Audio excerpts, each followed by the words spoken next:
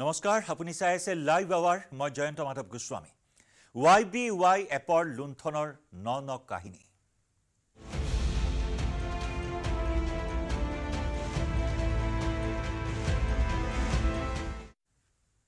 অসমৰ শ লোকক লুণ্ঠনেৰে কেইবা কোটি টকা লুট কৰা অনলাইন ট্ৰেডিং এপৰে আছে চীন সংযোগ এতিয়া এই প্ৰশ্ন উত্থাপন হৈছে যে চীনৰ সংযোগ আছে নেকি এই অনলাইন এপৰ লুট কৰা ধন প্ৰেৰণ কৰা হৈছে নেকি সুবুৰীয়া চীনলৈ অসমৰ খাটি খোৱা লোকৰ ধন কৌশলেৰে লুটি চীনলৈ প্ৰেৰণ কৰাৰ সন্দেহ কৰা হৈছে প্ৰায় 3 মাহত কোটি কোটি টকা লুণ্ঠন YBY পাছত আন এটা ভাৰ্চুৱেল ট্ৰেডিং এপ বিক্সিনেও উপভোক্তাৰ বাবে বন্ধ কৰিছে টকা উলিওৱাৰ সুবিধা ইতিমধ্যে YBY ট্ৰেডিং এপৰ বিৰুদ্ধে CIDয়ে গোচৰ ৰুজু কৰি তদন্ত অব্যাহত ৰাখিছে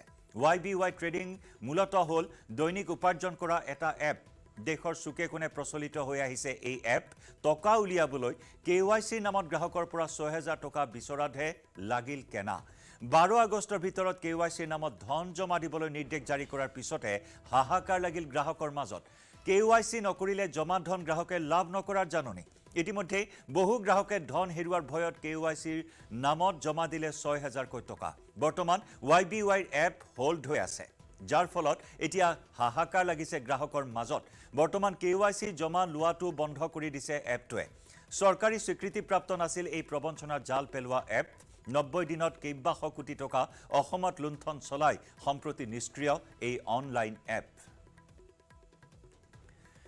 উল্লেখযোগ্য যে এপ্ৰিল মাহত অসমত সোমাইছিল YBY এপ প্ৰথমে এই এপত যোগদানৰ মাসুল আছিল 600 টকা ধন থোৱা লোকৰ সংখ্যা ক্ৰমাৎ বাঢ়ি যোৱা যোগদানৰ মাসুল 6000 টকালৈ বৃদ্ধি কৰা হয় আসলতে YBY এপ নহয় ই এটা লিংকহে মাথো প্ৰাক্তন NDFB নেতা অনিৰাম বসুমতাৰীয়ে আনিছিল এই এপ এজন দুজনকৈ উত্তৰ আৰু নামনি অসমৰ হাজাৰ হাজাৰ লোকে ধন জমা কৰিলে এই এপত আনকি মুখ্যমন্ত্ৰী ৰিলিফ ফাণ্ডলৈ 1 কোটি টকা দিয়াৰো তোপ দিছিল এপৰ বিষয়া কৰ্মচাৰীয়ে YBYৰ কবলত পৰিল ঠেলাৱালা ৰিক্সাৱালাৰ পৰা মেজিষ্ট্ৰেট পৰ্যায়ৰ বিষয়া পৰ্যন্ত এই এপৰ কবলত পৰিছিল কেইবাগৰাকী ৰাজনৈতিক নেতা সহজে ধন পোৱাৰ লোভত সৰ্বশ্ৰান্ত হল হাজাৰ হাজাৰ লোক কোটি কোটি টকা লৈ পলায়ন দুষ্ট চক্ৰৰ এতিয়া YBYৰ কাৰ্যালয়ত উলমি আছে ডাঙৰ ডাঙৰ তলা ফোন কৰি গ্ৰাহকে পোৱা নাই বিষয়া কৰ্মচাৰীক ৰাজ্যৰ ভিন্ন সময়ত বিভিন্ন বিত্তীয় প্ৰতিষ্ঠানৰ হাতুৰাত সোমাই আহিছে ৰাজ্যৰ বহুজন ইয়াৰ ভিতৰত আছে ৰ'জ ভেলি জীৱন সুৰক্ষা পালছকে ধৰি বহু চিট ফাণ্ড এসময়ত প্ৰভূত জনপ্ৰিয়তা লাভ কৰা সাহাৰাটো বহুজনে কষ্টৰ ধন জমা কৰিছিল কিন্তু আস্থা বিশ্বাসেৰে থোৱা সকলে পিছে ধন উভতাই নাপালে এইখন দীঘলীয়া তালিকাত শেহতীয়া সংযোজন YBY ট্ৰেডিং এপ সময় সলনি হোৱাৰ লগে লগে ধন সৰকাৰ পদ্ধতিও সলনি হল এইবাৰ ট্ৰেডিং এপৰ নামত উজনি নামনিৰ বহুজনৰ ধন সৰকালে এই দুষ্ট চক্ৰই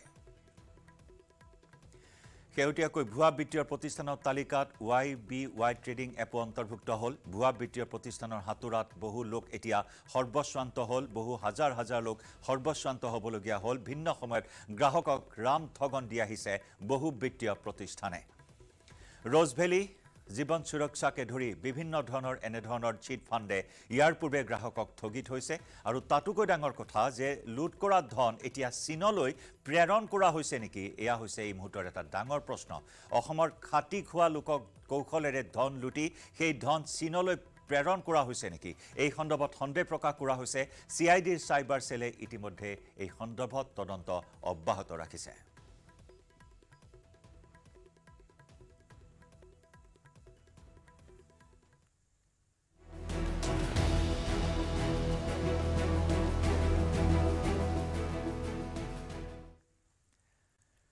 নিযুক্তিৰ সন্দৰ্ভত মুখ্যমন্ত্ৰী ডক্টৰ হিমন্ত বিশ্ব শৰ্মাৰ মন্তব্য নিযুক্তিৰ সমান্তৰালকৈ বদলীকৰণ সন্দৰ্ভতো স্বচ্ছতা অনাৰ চেষ্টা চৰকাৰৰ 2 অক্টোবৰত বদলীকৰণ সন্দৰ্ভত মুকলি কৰা হ'ব এটা পৰ্টেলৰ জৰিয়তে বদলিৰ আবেদন কৰিব পাৰিব কৰ্মচাৰীয়ে প্ৰতি 2 মাহৰ মূৰে আবেদনৰ নিষ্পত্তি কৰা হ'ব ফেচবুক লাইভ যোগে এই কথা জনালে মুখ্যমন্ত্ৰী ডক্টৰ হিমন্ত বিশ্ব শৰ্মাই চৰকাৰী কাৰ্যালয়ত চলি থকা বিভিন্ন দুৰ্নীতিৰ আন এটা কাৰণ হল ট্ৰান্সফাৰ আৰু পোষ্টিং আমি যদি সিস্টেম বিলাক ৰিফৰ্ম কৰি গৈ থাকো তেতিয়া মানুহে দুৰ্নীতি কৰাৰ সুযোগে নাপাব 2 অক্টোবৰত আমি এটা পোৰ্টেল উদ্বোধন কৰিম সেই পোৰ্টেলটোত মই নগাঁৱত চাকৰি কৰি আছো মই ডিব্ৰুগড়ত আহিব খোজো ময়ো ডিব্ৰুগড়ত চাকৰি কৰি আছো মই নগাঁৱত আহিব খোজো ইজনে সিজনৰ লগত কথা পাতি মই পোৰ্টেলত আমাৰ আবেদন দুখন আপলোড কৰি দিম পোৰ্টেল 365 দিন খোলা থাকিব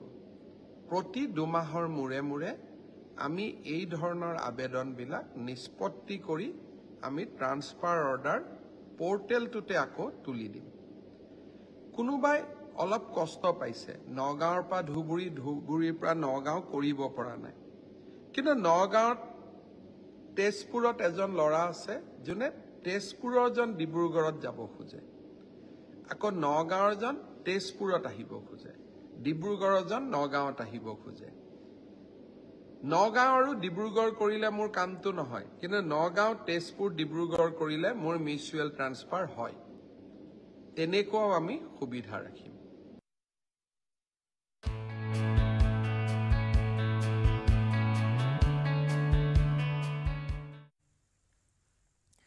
ইফালে ৰাজ্যত শীঘ্ৰেই নতুনকৈ দিয়া হ'ব 50,000 নিযুক্তি পূৰ্বৰ দৰে সম্পূৰ্ণ নিকা আৰু স্বচ্ছতাৰে হ'ব নিযুক্তিকৰণ ইতিমধ্যে 3.5 বছৰত 1 লাখ নিযুক্তি সম্পূৰ্ণ হৈছে এটকাও নিদিয়াকৈ দৰিদ্ৰ আৰু মধ্যবিত্ত লোকৰ সন্তানে লাভ কৰিছে চাকৰি অনাগত দিনতো মই মোৰ কাম কৰি যাম বুলি মন্তব্য মুখ্যমন্ত্ৰী ডক্টৰ হিমন্ত বিশ্ব শৰ্মাৰ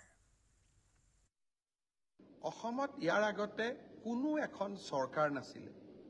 যিখন চৰকাৰে নিজৰ কাৰ্যকালৰ প্ৰথমটো 3.5 বছৰত 1 লাখ নিযুক্তি সম্পূৰ্ণ কৰিছিল এটাও হাইকোৰ্ট হোৱা নাই দুৰ্নীতিৰ অভিযোগ অহা নাই আৰু অসমৰ দুখীয়া আৰু মধ্যবিত্ত শ্ৰেণীৰ লোকে চৰকাৰী চাকৰি প্ৰথমবাৰৰ বাবে পাবলৈ সক্ষম হৈছে এতিয়া মোৰ লক্ষ্য অনাগত দিনত আৰু 50,000 নিযুক্তি সম্পূৰ্ণ কৰিব পাৰো নেকি চেষ্টা অব্যাহত থাকিব মই মোৰ কাম কৰি গৈ থাকিম কটন বিশ্ববিদ্যালয়ত নিশা মাৰপিটৰ ঘটনা এছএনবিচি হোষ্টেলৰ সুৰক্ষা কৰ্মীক প্ৰহাৰ 2 যুৱকৰ মদ খাবলৈ নিদিয়াৰ বাবে সুৰক্ষা কৰ্মী পূৰ্বজ্যোতি কলিতাক মাৰপিট কৰাৰ অভিযোগ 2 ছাত্ৰৰ বিৰুদ্ধে এছএনবিচি হোষ্টেলৰ খঞ্জন গোহাঁই আৰু আন এজন যুৱকৰ বিৰুদ্ধে এই অভিযোগ বুধবাৰে নিশাৰ দায়িত্বত আছিল সুৰক্ষা কৰ্মী পূৰ্বজ্যোতি কলিতা সুৰক্ষা কৰ্মীজনৰ সন্মুখতেই মদৰ বটল উলিয়াই মদ খাবলৈ লৈছিল অভিযুক্ত খঞ্জন গোহাঁই নামৰ যুৱকজনে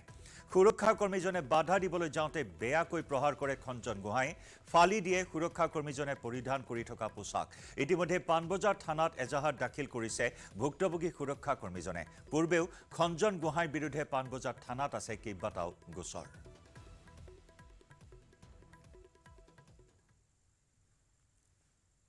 শিৱসাগৰৰ বাবুপট্টিত মৰেল পুলিচিঙৰ ঘটনা ৰাষ্ট্ৰীয় পৰ্যায়ৰ পাঞ্জা খেলুৱৈক 3জনীয়া দুৰ্বৃত্ত দলৰ আক্ৰমণ পাঞ্জা খেলুৱৈ জিমি দাসৰ লগতে অভিলাষ দাস নামৰ এজন যুৱককো আক্ৰমণ জিমি দাসৰ কাপোৰো ফালি পেলোৱাৰ অভিযোগ 3 দুৰ্বৃত্তৰ মূৰ আৰু পেটত আঘাত পাইছে 18 বছৰীয়া জিমি দাসে গাড়ীত বহি থাকোতে নিচাযুক্ত দ্ৰব্য খোৱাৰ সন্দেহত প্ৰহাৰ খেলুৱৈগৰাকীক সম্প্ৰতি শিৱসাগৰ অসামৰিক চিকিৎসালয়ত চিকিৎসাধীন ৰাষ্ট্ৰীয় খেলুৱৈগৰাকী উল্লেখযোগ্য যে Jimmy Das Assam energy ইনষ্টিটিউটত fire and safety ইঞ্জিনিয়াৰিঙৰ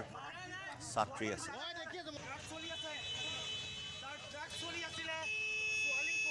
এগৰাকী ৰাষ্ট্ৰীয় পৰ্যায়ৰ পাঞ্জা খেলুৱৈৰ ওপৰত এনেধৰণৰ নিৰ্যাতন মৰেল পুলিচিঙৰ নামত মাৰপিট কৰা হ'ল 3জনীয়া দুৰ্বৃত্ত দলে আক্ৰমণ কৰাৰ অভিযোগ উত্থাপন হৈছে গুৰুতৰভাৱে আঘাতপ্ৰাপ্ত হয় পাঞ্জা খেলুৱৈ জিমি দাস লগতে অভিলাষ দাস নামৰ আন এজন যুৱককো আক্ৰমণ জিমি দাসৰ কাপোৰ পৰ্যন্ত ফালি পেলাই 3 দুৰ্বৃত্তই মূৰ আৰু পেটত আঘাত পাই 18 বছৰীয়া জিমি দাসে গাড়ীত বহি থাকোতে নিচাযুক্ত দ্ৰব্য সেৱন কৰাৰ অভিযোগত খেলুৱৈগৰাকীক এনেদৰে নিৰ্মমভাৱে প্ৰহাৰ কৰা হ'ল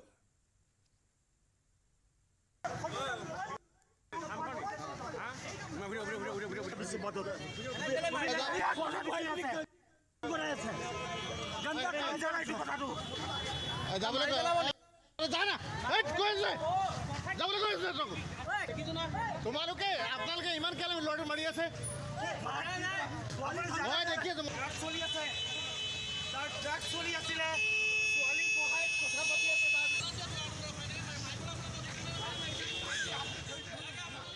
মানে মই কম্পিউটাৰ ক্লাছ কৰি হ'ল তাৰপিছত NCC পেজ চাই বৰ্ডিং ফিলৰ পৰা আহি মেলি গাড়ীত বহিছিলোঁ ঘৰলৈ যাবলৈ বুলি তাৰপিছত মানে গাড়ীত বহি থাকোঁতে মানে যোনজন ড্ৰাইভাৰ আছিলে তেওঁ আছিলে গাড়ীতে। তাৰপিছত মানে তেওঁ ফোন এটা আহিলত মানে বাহিৰলৈ ওলাই আহিলে। তাৰপিছত বাহিৰলৈ ওলাই আহিলত তাৰপিছত মানে যোনকেইজন মানুহ আছিলে তেওঁলোকে মানে তেওঁৰ লগত মানে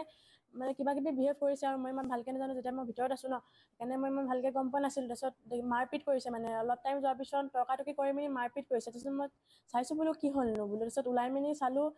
মই সুধিলোঁ মানে আপোনালোকৰ কি হ'ল বোলো, আপোনালোকে যে তেওঁক মাৰপিট কৰিছে কিয় বোলো। তাৰপিছত তুমি বোলে ইয়াত বহি বোলে তুমি বোলে ড্ৰাগছ খাই আছা বোলে, তুমি বোলে ড্ৰাগছ লৈ আছা তোমালোক দুজনে বোলে, মানে তেওঁলোকে মোক চুলিত ধৰি মেলি গাড়ীত মানে মাথাটো মাৰি দিছে। তাৰপিছত মাথাটো মাৰি দিছে। মই বোলো মানুহ মানে যোনখন ওচৰ চুবুৰীয়া মানুহ আছিলে তেওঁলোকে কৈছে যে ছোৱালী হয় আপোনালোকে মতা মানুহে হাত নুতুলিব। তাৰপিছত মানে তেওঁলোকে সেই বুলি কোৱাৰ পিছত বুকুত ধৰি মানে বুকুৰ গুটাম মানে চাৰ্টৰ গুটাম এৰুৱাই মেলি আকৌ মানে চুলিত ধৰি মেলি মাথাত মাৰি দিছে, মাথাটো মানে গাড়ীত মাৰি দিছে। তাৰপিছত মানে যোনজন ড্ৰাইভাৰ আছিলে তেওঁ মোক এৰুৱাবলৈ চেষ্টা কৰিলত 3জনমান মানুহে তেওঁক ধৰি নি মানে ক'ৰবাত সোমোৱাই মেলি মাৰিছে, আৰু তেওঁকো মাৰিছেগৈ, লগতে মোকো মাৰিছে। চব মানে বহুত মাৰপিট কৰিছে আৰু বহুত মানুহে এৰাব চেষ্টা কৰি এৰাব পৰা নাছিল। মৃত চৰকাৰী কৰ্মচাৰী পেঞ্চনৰ ক্ষেত্ৰত গুৰুত্বপূৰ্ণ মন্তব্য। মৃত চৰকাৰী কৰ্মচাৰী পত্নীয়ে লাভ কৰিব 80% পেঞ্চন, বাকী 20% পেঞ্চন লাভ কৰিব মৃত চৰকাৰী কৰ্মচাৰী বৃদ্ধ পিতৃ মাতৃয়ে। মৃত চৰকাৰী কৰ্মচাৰী পিতৃ মাতৃ চাকৰিয়াল হলে নাপাব এই সুবিধা। বিধৱা পত্নী আৰু বৃদ্ধ পিতৃ মাতৃক ন্যায় দিয়াৰ বাবেই এই সিদ্ধান্ত। 2017 চনৰ এপ্ৰিল মাহৰ পিছত অসম চৰকাৰৰ যদি কোনোবা কৰ্মচাৰীৰ মৃত্যু হয়, তেতিয়াহ'লে আমি কৰ্মচাৰীজনৰ যিমান দিন চাকৰি বাকী আছিলে সিমান দিনলৈকে তেওঁলোকক দৰমহা দি থাকোঁ। মাহৰ 1 তাৰিখে গৈ দৰমহাটো তেওঁৰ একাউণ্টত সোমাব। কাৰ একাউণ্টত সোমাব? মৃত ব্যক্তিজনৰ পৰিবাৰৰ তাত। ডেকা বয়সতে চৰকাৰী কৰ্মচাৰীসকলৰ মৃত্যু হয়। মৃত্যু হোৱাৰ পিছত স্বাভাৱিকতে পত্নীগৰাকীয়ে কেতিয়াবা পুনৰ বিবাহ কৰে আৰু তাক আমি সমৰ্থনো কৰোঁ। কিন্তু পুনৰ বিবাহ হোৱাৰ পিছত মোৰ প্ৰথম শহুৰ শাহুৰেকক মই চাওঁ নে নাচাওঁ। স্বাভাৱিকতে নতুন জীৱন এটাত যোৱাৰ পিছত পুৰণা ঘৰখনৰ লগত সম্বন্ধ দুৰ্বল হৈ যায়। ফলত সেই মৃত চৰকাৰী কৰ্মচাৰীজনৰ দেউতাক মাকে জীয়াটো ভুগিব লাগে। কাৰণ ল'ৰাটোৰ পেঞ্চন আমি পত্নীক দিওঁ, দেউতাক মাকে একো নাপায় আৰু দেউতাক মাকে বহুত কষ্ট পায়। সেইকাৰণে এইবাৰ আমি সিদ্ধান্ত লৈছোঁ যে এনেকুৱা পেঞ্চনৰ 80% আমি বিধৱা পত্নীগৰাকীক দিম আৰু 20% আমি বৃদ্ধ দেউতাক আৰু মাকক দিম। অৱশ্যে দেউতাক মাক যদিও নিজেই চৰকাৰী কৰ্মচাৰী, তেতিয়াহ'লে আমি তেনেকুৱা সুবিধা নিদিওঁ। চৰকাৰী নাৰ্ছলৈ মুখ্যমন্ত্ৰীৰ বিশেষ পৰামৰ্শ। সময়ত বিবাহপাশত আবদ্ধ, সময়ত সন্তান জন্ম দিয়ক নাৰ্ছে। লগতে মুখ্যমন্ত্ৰীয়ে ক'লে এতিয়াৰে পৰা চৰকাৰী কৰ্মচাৰী চাকৰি কৰি থকা অৱস্থাত মৃত্যু হ'লে দৰমহাৰ 80% লাভ কৰিব পত্নী আৰু বাকী 20% লাভ কৰিব বৃদ্ধ পিতৃ মাতৃয়ে। নাৰ্ছৰ বদলীকৰণ প্ৰসংগতো মুখ্যমন্ত্ৰীয়ে দিলে বিশেষ পৰামৰ্শ।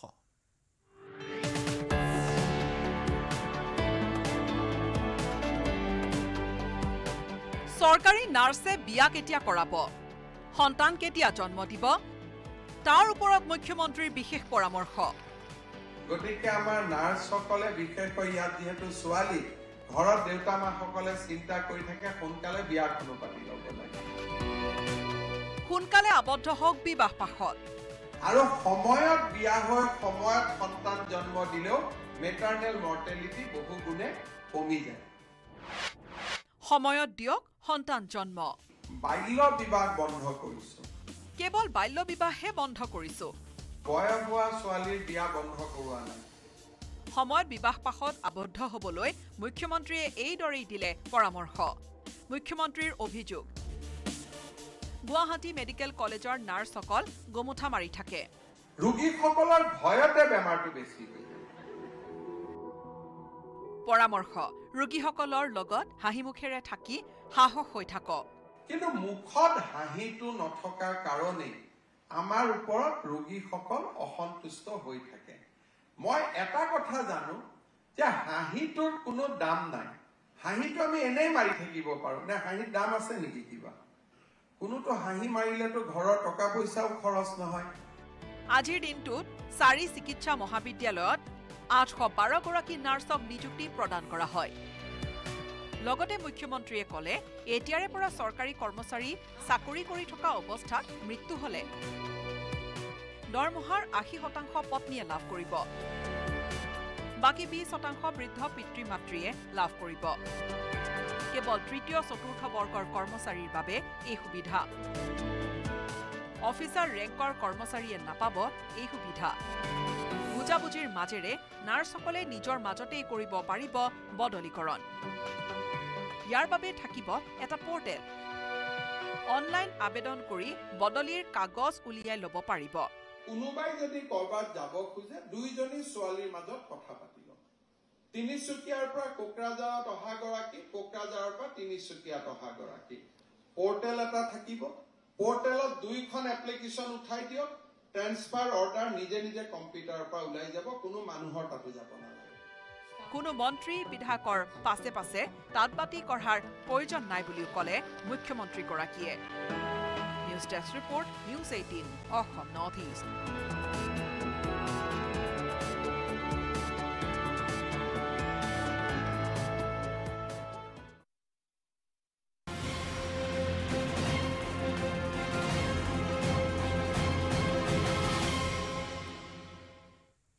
কৃত্ৰিম বানৰ পিছত এইবাৰ গুৱাহাটী মহানগৰীৰ বিধ্বস্ত পথে জলাকলা খুৱাইছে মহানগৰবাসীক মহানগৰীৰ প্ৰায়ভাগ পথে এতিয়া বিধ্বস্ত ৰূপ লৈছে বিশেষকৈ পানীৰ পাইপ গেছ পাইপ পুতাৰ নামত জধে মধে পথ খন্দাৰ ফলত বিধ্বস্ত ৰূপ লৈছে প্ৰায়ভাগ পথেই নিশা হলে জেচিবিলৈ পথ খন্দাৰ প্ৰতিযোগিতাত নামে ঠিকাদাৰী সংস্থাই কিন্তু পথ খন্দাৰ পিছতে পথটো মেৰামতি কৰাত কোনো গুৰুত্ব নাই ঠিকাদাৰী সংস্থাৰ পকি পথ খন্দাৰ পিছতে কিছু কিছু গাঁতত মাটি জাপিয়েই দায়িত্ব সামৰাৰ লগতে বহু পথত উন্মুক্ত হৈ থাকে গাঁত আনহাতে একাংশ পথত 12 মাহে পানী জমা হৈ থকাৰ বাবে যাতায়াতৰ নামত জমৰ যাতনা ভোগ কৰিবলগীয়া হৈছে মহানগৰবাসীয়ে আনহাতে উন্মুক্ত নলায়ো বিপদত পেলাইছে মহানগৰবাসীক বহু নলাত ঢাকনি নথকাৰ বাবে দুৰ্ঘটনাও সংঘটিত হৈ আহিছে যাৰ বাবে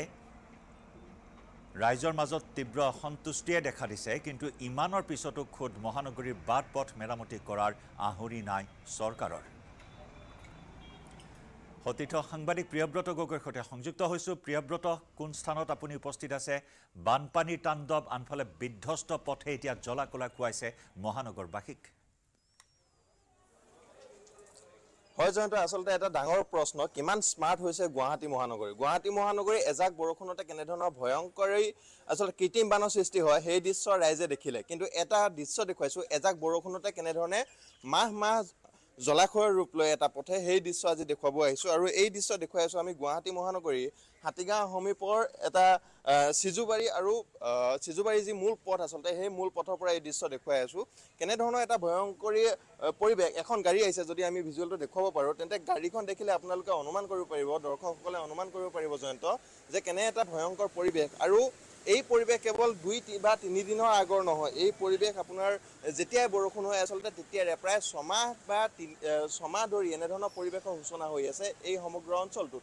আৰু আসলতে যিসমূহ নলা নৰ্দমা আছিল নলা নৰ্দমাসমূহ পৰিষ্কাৰৰ অভাৱৰ বাবে এনে ধৰণৰ এটা পৰিস্থিতিৰ সন্মুখীন হৈ আছে বুলি স্থানীয় ৰাইজে একাংশই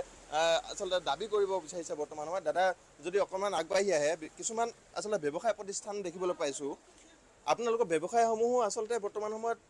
লোকচানৰ সন্মুখীন হোৱা লোকচান মানে ব্যৱসায় একেবাৰেই নাই 8 দিনৰ পৰা দোকান বন্ধ কালি আবেলি খুলছো আপোনাৰ দোকান ডুব গৈ আছিল পানীৰ তলত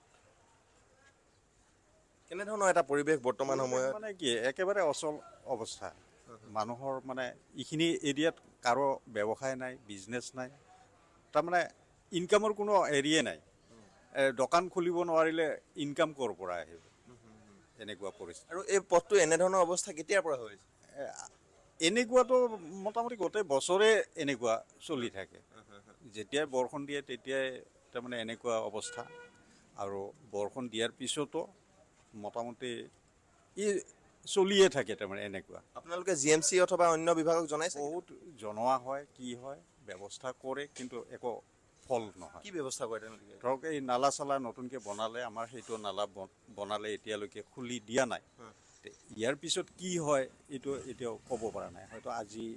খোলাৰ সম্ভাৱনা আছে প্ৰিয়ব্ৰত ৩-৪ দিন বৰষুণ দিয়াই নাই তাৰ পিছতো জলাশয়ৰ ৰূপ লৈছে এই গুৰুত্বপূৰ্ণ পথটোৱে এয়া পিছে মেঘালয়ৰ পানী নে ক'ৰ পানী হয় এখিনি আসলতে এটা কথা সুধিব বিচাৰিছো যে হেহতিয়াকৈ এটা যথেষ্ট বিতৰ্ক সৃষ্টি হৈ আছে বা চৰ্চাত আছে এটা বিষয় যে মেঘালয়ৰ পানী বা অসমৰ পানীক লৈ যে বৰষুণ দিলে মেঘালয়ৰ পানীয়ে গুৱাহাটী মহানগৰীত যথেষ্ট কৃত্ৰিম বানৰ সৃষ্টি কৰে এনে ধৰণৰ এইখিনি আসলতে ক'ৰ পানী বুলি ক'ব আপুনি এইখিনি মেঘালয়ৰ পানী আহি নাপায় এইখিনি ধৰক আমাৰ ইয়াৰ পানীয়ে হয় লোকেল পানী যেহেতু সকলোৱে পানী ব্যৱহাৰ কৰিব লগা হয় আৰু সেই পানীখিনি যাব ক'ত যিমানবিলাক ঘৰ আছে কি আছে এই পানীবিলাক যাব ক'ত যোৱাৰ ৰাস্তাটোতো লাগিব য'ত নেকি ৰাস্তা নাই গতিকে অট'মেটিক বন্ধ হৈ থাকে ইয়াত এটা পানী যাবলৈ সুপথ নাই তেনেকুৱা আগৰ 2 বছৰৰ পৰাই কাম কৰি আছে কিন্তু এই 2 বছৰৰ পৰা কোনো সমাধান উলিয়াব পৰা নাই হয় ধন্যবাদ জনাইছো প্ৰিয়ব্ৰত এই মুহূৰ্তত আপোনাক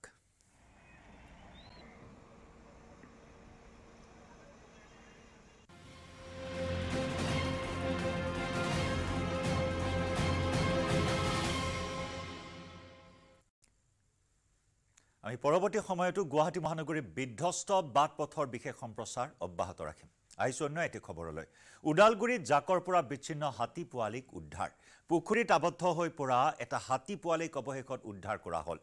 ননৈ ফৰেষ্ট ৰেঞ্জৰ বনকৰ্মীয়ে অশেষ চেষ্টাৰ অন্তত হাতী পোৱালিটোক উদ্ধাৰ কৰে ননৈ ফৰেষ্ট ৰেঞ্জৰ অন্তৰ্গত এনচি ঔৰংগাজুলি গাঁৱৰ পুখুৰীত উদ্ধাৰ কৰা হয় আবদ্ধ হৈ থকা হাতী পোৱালিটোক বহু চেষ্টা কৰিও পাৰলৈ উঠাই আনিব পৰা নাছিল জাকৰ পৰা বিচ্ছিন্ন হৈ পৰা হাতী পোৱালিটোক পৰৱৰ্তী সময়ত ঘটনাস্থলীত বনকৰ্মীৰ দল উপস্থিত হৈ সুকলমে উদ্ধাৰ কৰে হাতী পোৱালিটোক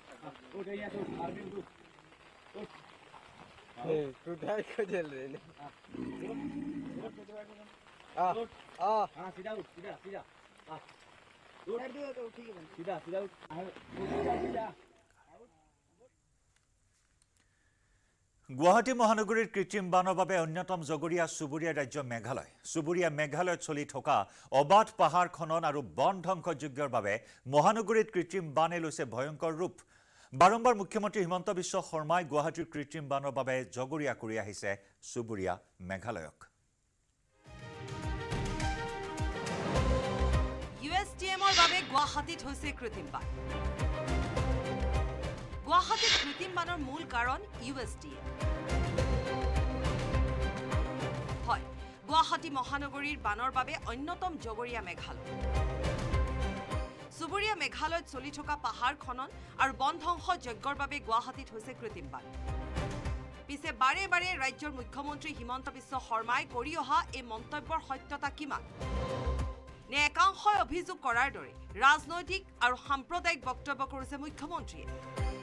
মুখ্যমন্ত্ৰী হিমন্ত বিশ্ব শৰ্মাই বাৰে বাৰে কৰি অহা এই মন্তব্যৰ পাছত ঘটনাস্থলীত News18 অসম নৰ্থইষ্টৰ সৰজমিন তদন্ত কিহৰ বাবে এজাক বানত বুৰে জোৰাবাট 8 মাইল 9 মাইলৰ পৰা গুৱাহাটীলৈকে শুনক জোৰাবাটৰ স্থানীয় লোকৰ মুখেৰে বৰষুণ অলপমান হলে আপুনি চাব যে ইয়াতে পানী হৈছে আধা ঘণ্টা কিন্তু পুৰা দিনটো পানী আহি থাকে ইফালে পৰা মেঘালয়ৰ পৰা মেইনটো হ'ল মেঘালয়ৰ পৰা পানী আহে পুৰা পানী ইফালে পৰা আহিলে আমাৰ নালাবিলাক ভৰ্তি হৈ যায় পুৰা গোদাম হ'ল দোকান হ'ল আগৰ এনেকা নাছিলে আজি 24 বছৰ পৰা মই দোকান কৰি আছো কিন্তু এবাৰ একদম প্ৰথম এনেকা ফ্লাড হোৱাটো না এতিয়াতো প্ৰথম 8 মাইলতে হৈ বেছি সবতকে 8 মাইল USTM আপোনাৰ ইয়াৰ পৰা 2 কিলোমিটাৰ হ'ব পাহাৰত আছে এইটো কিন্তু USTM পৰা আহা নাই কিন্তু মেঘালয়ৰ পৰা পানী আহে পুৰা হয় বিগত 24 বছৰৰ ভিতৰত চলিত বছৰত সৰ্বাধিক বানৰ কবলত মহানগৰীৰ পাৰ্শ্বৱৰ্তী জোৰাবাট 8 মাইল 9 মাইল এলেকা এজাক বৰষুণৰ পিছতে সাগৰ সদৃশ পৰিৱেশৰ সূচনা হয় অসম মেঘালয় সীমান্ত অঞ্চল মোৰ পিছপিনে থকা এইটোৱে হৈছে 8 মাইল স্থিত মেঘালয় আৰু অসম সংযোগী এটা কালভাৰ আৰু সেই কালভাৰটোৰে আচলতে মেঘালয়ত যেতিয়া পানী হয় বা বৰষুণ আহে তেতিয়া ততাতৈয়াকৈ সেই পানী এই কালভাৰে নামি আহে অৰ্থাৎ মেঘালয়ত থকা ড্ৰেইনৰ জৰিয়তে পানী যোৱাৰ কোনো ধৰণৰ ব্যৱস্থা নাই অৰ্থাৎ সেই ড্ৰেইনসমূহ যথেষ্টখিনি সৰু ঠেক আৰু যাৰ কাৰণে সেই ড্ৰেইনেৰে পানী পাৰ হ'ব নোৱাৰে লগে লগে দেখিব পোৱা হয় অসমলৈকে পানীসমূহ আহে আৰু এই পানীয়ে গৈ পৰৱৰ্তী সময়ছোৱাত গুৱাহাটী মহানগৰীত কৃত্ৰিম বানৰ ভয়াৱহতা নামি অনা বুলি এই মুহূৰ্তত বিভিন্নজনে দাবী কৰিছে পিছে দীৰ্ঘদিন ধৰি বানৰ সৈতে সহবাস কৰা অঞ্চলবাসীৰ অভিযোগ মেঘালয় পাহাৰত যিমানে বন ধ্বংস চলিছে সিমান বৃদ্ধি হৈছে বানৰ প্ৰকোপ মেঘালয় বন ধ্বংস বন্ধ নহলে সম্ভৱ নহয় বান প্ৰতিৰোধ এই মেঘালয়ৰ পৰা যিটো পানী আহে মেঘালয়ৰ পৰা যিটো বৈ অহা পানীটো প্ৰকোপটো বেছি হৈছে মানে বৈ অহা পানীটো বেছি হৈছে মানে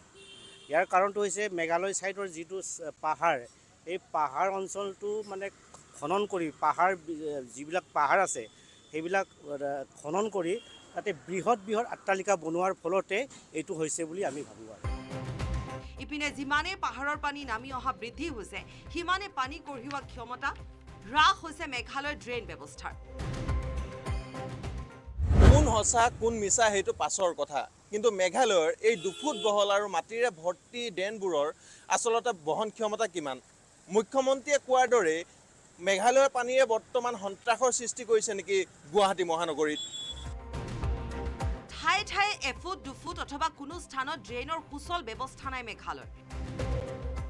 যাৰ বাবে বৰষুণ দিয়াৰ লগে লগে জলমগ্ন হৈ পৰে জোৰাবাদ 8 মাইল 9 মাইল অঞ্চল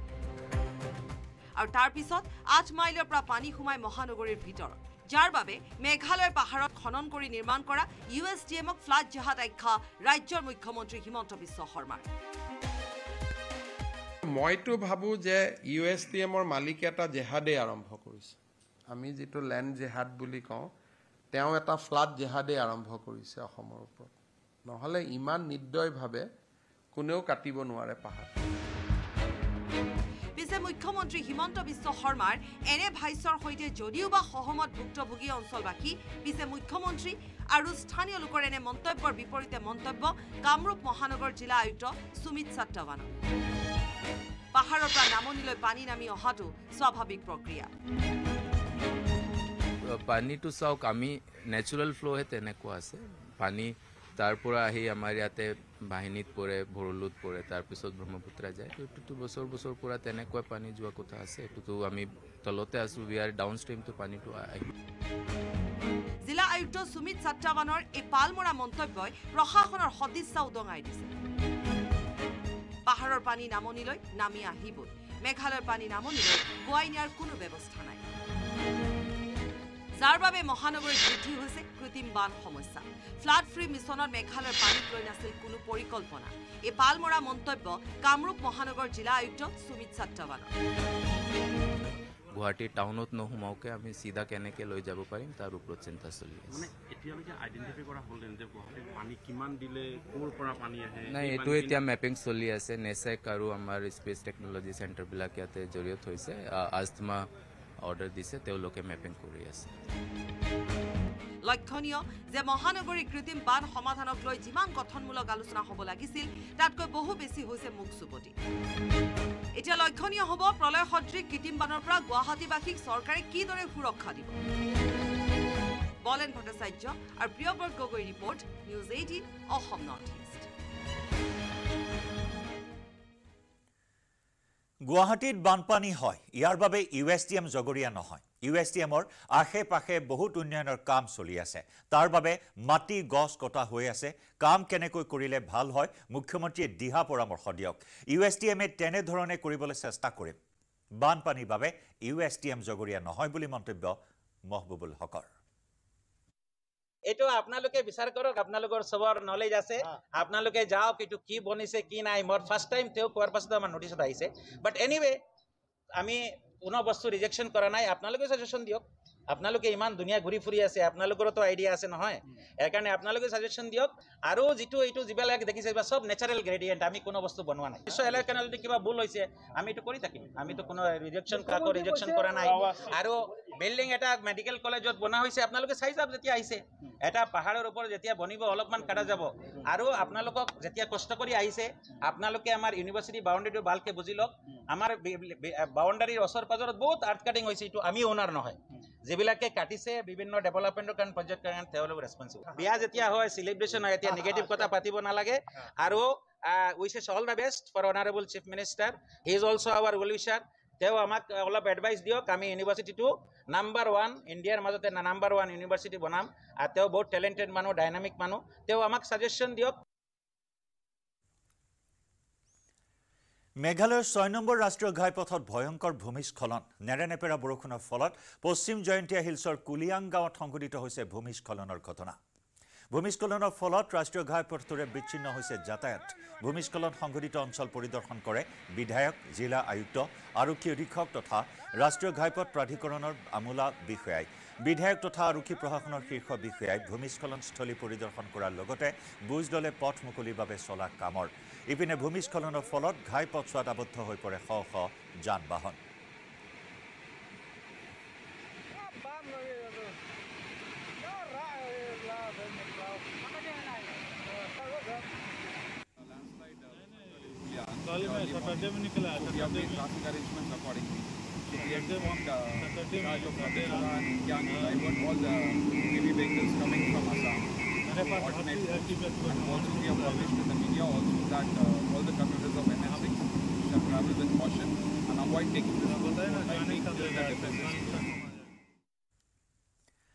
লাইভ আৱাৰত খবৰৰ ধাৰা অব্যাহত ৰাখিম সময় হৈছে এটা বাণিজ্যিক বিৰতিৰ